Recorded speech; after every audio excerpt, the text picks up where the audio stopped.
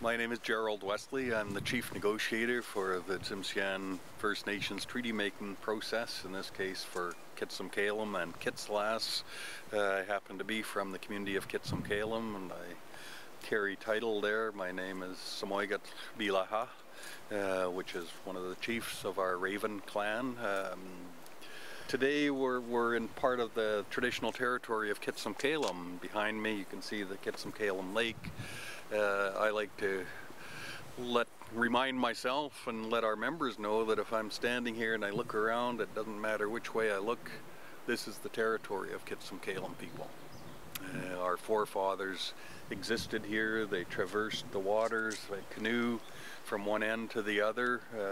We look at the hillsides, much logging activity now, but in my mind I see encampments of our people during berry picking season in the summertime, for example, going up the mountainsides to pick berries, and they were to hunt for bear and for mountain goats in the mountain tops. And on the waters, of course, there was salmon that would come through and into their spawning grounds in and around the Kalem River Valley, and the Kalem Lake is probably the biggest part of the lifeblood of the Kalem people. It flows into the Kitsum-Kalem River, and that's what our people lived on and based ourselves on, was the Kalem River Valley and its watershed. As negotiators, treaty negotiators, we've been trying to do is ensure that we continue to have access to our land, our traditional lands, but in tomorrow it won't be just access, it will be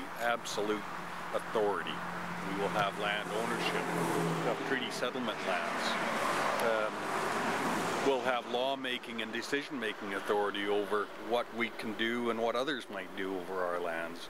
And we're going to have influence and decision-making authority in some respect to areas that aren't part of our treaty settlement land, but within what we view as traditional territories. We'll have much greater and expanded economic opportunities.